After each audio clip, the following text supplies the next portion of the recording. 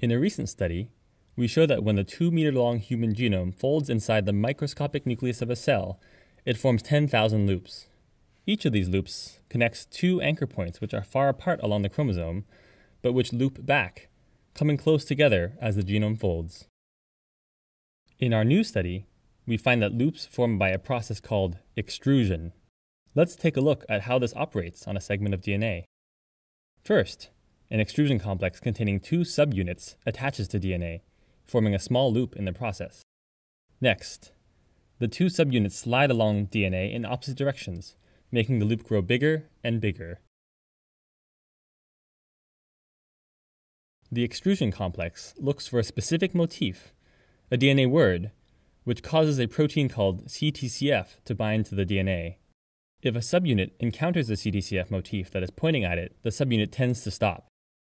If the CTCF motif is pointing the other direction, the motif won't be recognized. To the subunit, the motif looks as though it is backwards. This behavior leads to a result we call the convergent rule.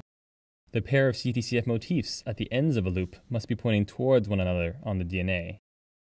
Our simulations also showed that when loops form by extrusion, they lead naturally to the formation of what we call loop domains. This means that if 2 pieces of the genome are inside the same loop, they tend to bump into each other more often. In this physical simulation, you can see how the extrusion of 2 loops leads to the formation of 2 spatially segregated domains.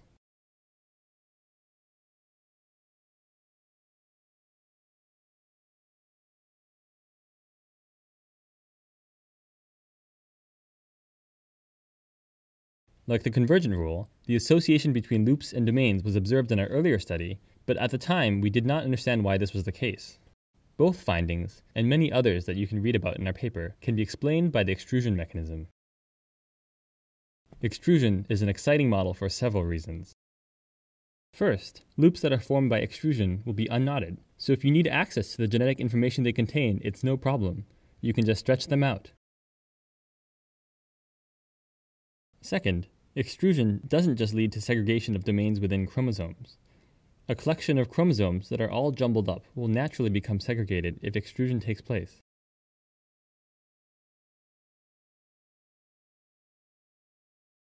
The fact that chromosomes are segregated in this way inside the nucleus, forming chromosome territories, is well known. Similarly, when several chromosomes are close together, loop formation by extrusion won't lead to entanglements. In contrast, loops forming by diffusion would routinely lead to entanglements. This is important because when cells divide, their chromosomes must come apart.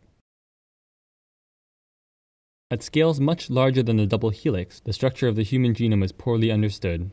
Loop extrusion provides us with a richer understanding of the genome's 3-dimensional architecture.